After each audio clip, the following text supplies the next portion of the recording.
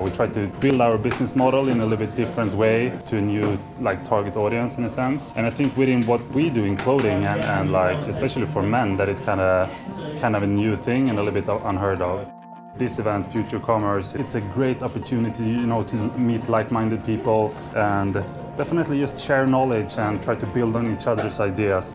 We are a vertical brand, so we are the only people that sells our brand.